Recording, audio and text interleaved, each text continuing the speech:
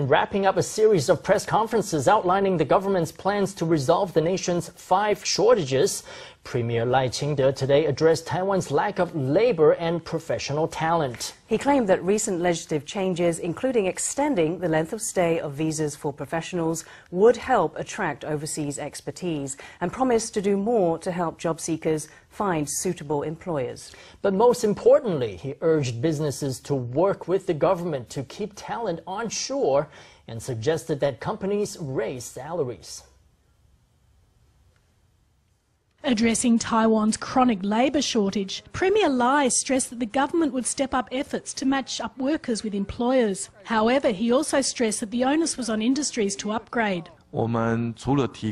Aside from providing these specific measures to meet the needs of industries that are facing labour shortages, we can't avoid the issues of upgrading our industry and technological innovation. This is necessary. Addressing Taiwan's shortage of white-collar professional talent, Premier Lai said the Cabinet had already reduced the maximum income tax rate from 45% and 40%, and had also extended the length of residence permits for foreign professionals from 3 to 5 years. He added that the cultivation of local talent required strength and cooperation between the educational and industrial sectors. However, Lai also said that it was most important for the government to work hand in hand with industries to invest together in Taiwan and its people.